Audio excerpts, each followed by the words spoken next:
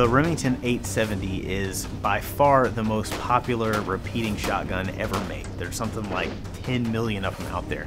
They've been used for hunting, for competition by police and military, and today I want to talk about setting up a 12 gauge 870 for use as a home defense gun. There have been hundreds of different versions of the 870 released over the years, and it can be kind of confusing to figure out which one to use as a starting point. So if you've got like an old 870 that your granddad had sitting in the closet for years, can you turn that into a home defense gun? Or do you need to go to the store and get a brand new 870 tactical with all the cool black plastic stuff on it? There's a lot of different directions you can go with it, but in the end, you probably want a shotgun that has some of the 6 key features that I talked about last week for any good home defense shotgun. Those are a short barrel, a short stock, an extended magazine tube, a shell carrier, sights, and a white light. Now, you don't necessarily have to have all 6 of those things, but it's a good starting point, especially those first 3. So you can get any of those things on a brand new 870, or you can modify one. But before you start shopping, there's a few things about the Remington 870 you might want to know. Most Remington 870s are based on one of 3 basic models: the 870 Express, the 870 Wingmaster, and the 870 Police. The Express is Remington's budget model. Now, that has meant different things over the years, but in general, the Express models are not quite as robust or refined and not subject to the same degree of quality control as the other models.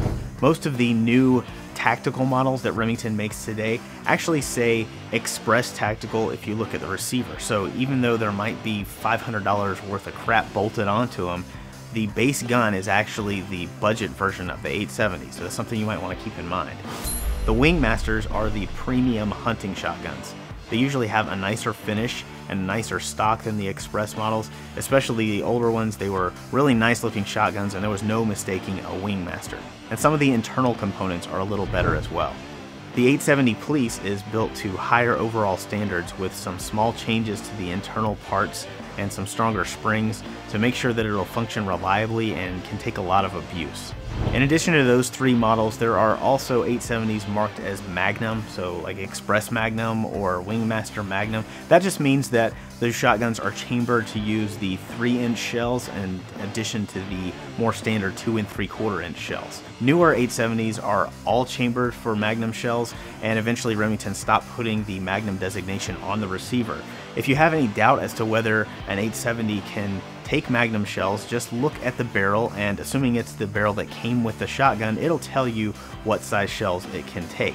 But really none of that matters all that much for a home defense shotgun, because any of the good defensive buckshot loads that are out there are just 2 3/4-inch shells. Now, Magnum or not, ideally your home defense shotgun would be as rugged and dependable as an 870 Police model, but you don't necessarily have to use one of the police guns. If you've got an old Wingmaster or you can find a used one for cheap, those are an excellent starting point for a home defense shotgun. I would even say that the Express models are pretty good if you don't intend to shoot it a whole lot, but you also have to take into account the fact that the quality of the 870s has changed over time. Any of the older 870s, no matter which model you're talking about, they're probably going to be better quality than any of the ones made in the last decade or so. This is especially true for the Express models. The ones made in the last few years are notorious for rusting really easily. They just have a really weak finish, and the chambers can also be really rough, which can actually cause shells to get stuck. Now, any of these problems can be fixed, but it's probably a better use of your money to just start with an older 870 that doesn't have these problems. You can find used Express models and Wingmasters at pretty much any pawn shop in the country.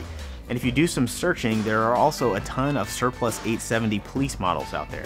They're not always really easy to find, but if you're patient, every so often a large police department will sell off all their old shotguns, and then the used market will just be swimming in really nice $300 870 Police models for a while. So if you really want the best bang for your buck, keep an eye out for one of those deals. My 870 started out as an old police model that I picked up for $250 with no barrel. And even after buying a barrel and a front sight and a new fore end, a new stock, and a side saddle, I spent over $100 less than I would have on a new Express Tactical with similar features. It's got a really smooth action, it's nice and broken in, and because it's a police model, I can have confidence in its long-term durability. So with the 870, it really pays to kind of shop around and consider all your options before you just decide to go out and buy a new one. So if you're interested in using an 870 for home defense, at this point you might be wondering how to actually do these modifications. Are you going to have to take the gun to a gunsmith, or can you do them yourself? Well, the short answer is you can probably knock out most of it yourself, but that is going to be the topic of part 2. I'm going to be explaining some of the specifics of how to actually fix up your 870, so keep an eye out for that video coming soon.